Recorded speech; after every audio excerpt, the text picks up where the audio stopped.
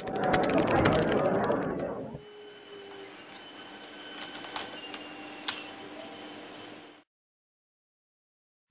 going on, guys? Welcome to the third ease of movement tutorial video. In this video, what we're going to be doing is actually plotting up the ease of movement indicator.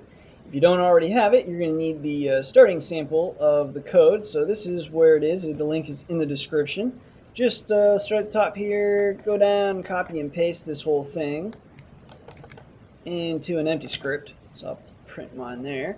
And then right between these two comments here is where we're going to spit some code in here. So we're going to take this right here and just to the definition of EMV and then calling EMV. That's what we really need. So copy that, come over here, paste it, and fix your indentation with a couple of tabs there. And now we're ready to define some new code and fix our screen a little bit. And let's make the text big. Okay, so now really what we need is X EMV Y EMV equals this, because this returns like two variables, right? The date and the actual value.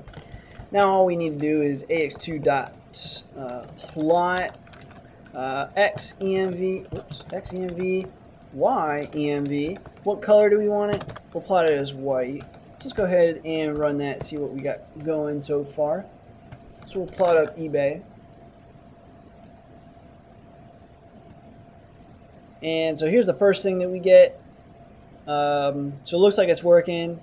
Sure enough, you know, like as it's following, okay, ease of movement goes down and stuff, and it looks just like the one I showed you in the first introductory video. So that's always good. Now, now what we might want to do is add that horizontal line. If you've been following the tutorial video, you already know how to do this, but we'll throw it in just in case.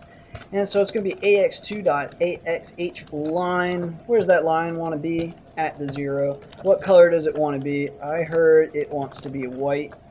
Next, what do we want? We want to add like that label, right? So plot.y label. What do we want that label to say? Should probably say what it is. So it's an EMV, not an asterisk. It's a 14. And then what color does it want to be? It also wants to be white so we can actually see it. So now let's plot again. We'll plot eBay again. And here is eBay. And now we have that center line and we have, you know, the little label for it. So that's going to conclude the ease of movement indicator within Python and Matplotlib. Hopefully you guys enjoyed, learned something you cared about. As always, thanks for watching. Thanks for all the support and the subscriptions. And until next time.